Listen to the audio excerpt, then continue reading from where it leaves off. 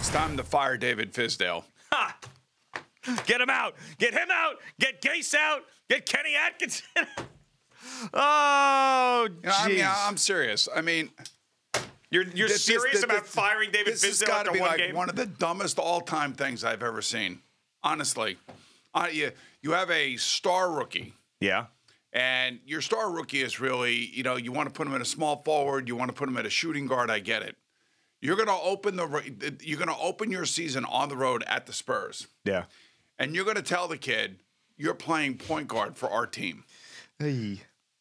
Yeah, I hated it. Look, I hated it, and you know what? It might have cost him the game. I'm just going to tell you right now. It is mind-bogglingly. I can't. I'm sitting there watching this, and I'm like, what?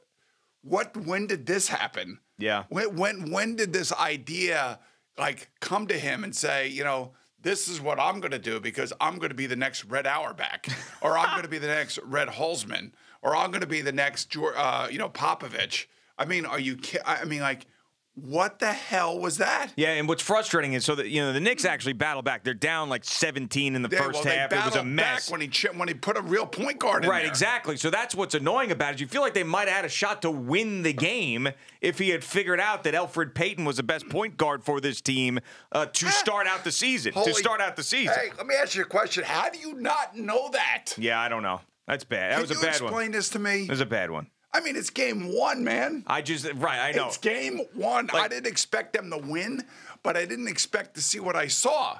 Now, sometimes when decisions happen in sports that I completely disagree with, I try to see the other side. What is David Fizdale thinking here? Am I missing something? With this one, I cannot. It's one thing if he's a 3 or 4 year player. It's another thing if this is his first NBA game. On the road against one of the best coached teams in sports. And you're going to give him the ball and say, you got to handle this? Yeah. Maybe he's thinking, ball in his hands. He's more I don't know what the hell he's thinking. I can't make an excuse for it. I can't. I'm happy they fought back. I am not going to get into all the weeds with all this crap, but it just shows me sometimes it's how clueless people can be.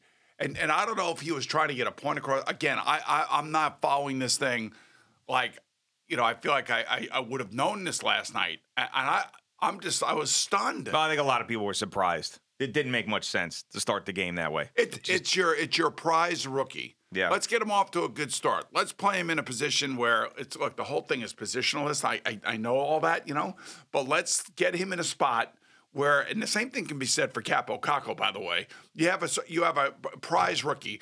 Let's put them in spots where we believe we can get the best out of them. Put them on the ice with the best players. Put them in a position where, he gets to handle the ball, but he doesn't have to handle the ball coming up the court, making all these other decisions that he's never had to make before.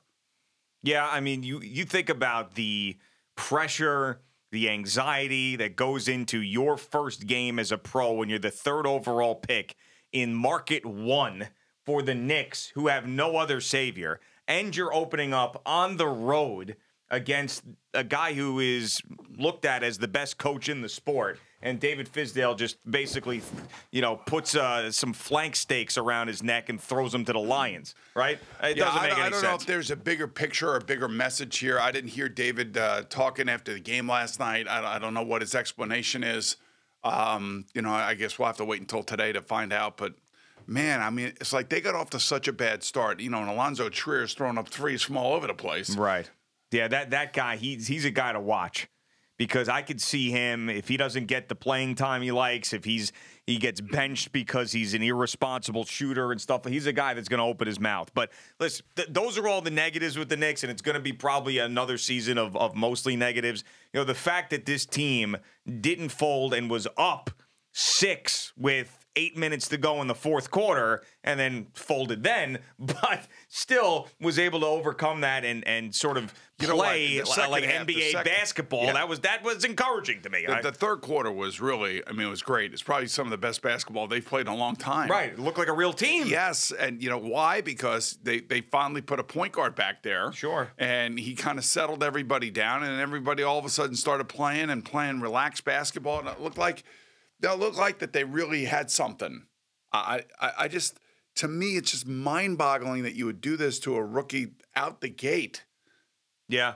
Well, and it also, I think, is an indictment of these point guards, supposedly, that they have.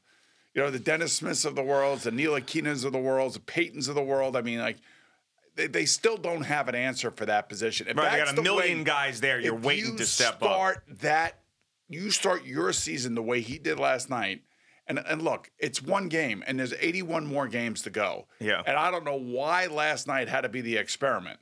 Yeah, right. Maybe exactly. he thought, this is going to be a go mismatch. conventional in week one. I mean, in game one, go conventional They and see did how it in the works second out. half. That's the thing. And they came back and competed. What would have happened had it been like that? These NBA games, you watch the last 5 minutes of the game, you find out what's going on. Sure, basically, right? Yeah, Pretty most of much. the time, yeah. But the way that they started was like. What were you thinking when you I think it was the score at one point was like 18-4 or whatever the hell. Oh yeah, it was. well yeah, What were you thinking? 37 to 20. I was thinking this is exactly what I didn't want to see from this team. We're going to get calls tomorrow about how pathetic they are, and they're going to be another 17-win team. R.J. Barrett's a bust because right off the bat he's turning the ball over. I thought we were going to hear all that overreaction in game one. That's what I thought, but I'm not a silver lining guy most of the time, as you know. But the fact that they did come back and had a lead late in the game, I think, is encouraging. And we'll see what they do against the Nets.